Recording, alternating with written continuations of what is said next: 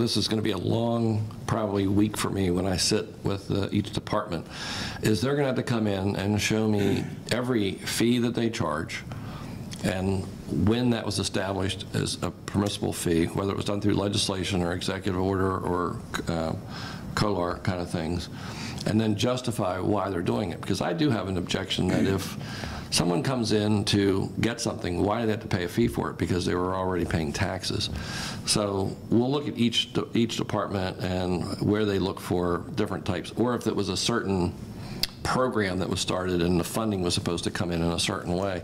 But I also want to make sure that that money was really spent there. I mean, if you see some of the things that are going on now about, you know, raising the alcohol tax, and they said it was going to bring a certain amount of money and we're going to give it to these departments or these agencies or these counties, and they didn't really do that. They just kept it to balance their budget. So we really have to look at, it's not just the addition part, the new tax, it's the spending part, the subtraction. We have to look at both. You got to be able to do your math both ways. So that's, you know, when media sometimes comes out and says, well, these people have a real policy on that. The reality is when you come and sit at the desk, you don't know all the details.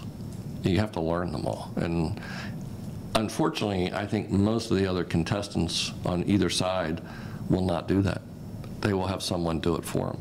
But as county executive, I actually do it and read it and look at it and ask the questions. And, you know, I can see the grim look on someone's face when I find out, when I ask a question and they're like, oh, you really did find out why we were doing this or how we were doing this.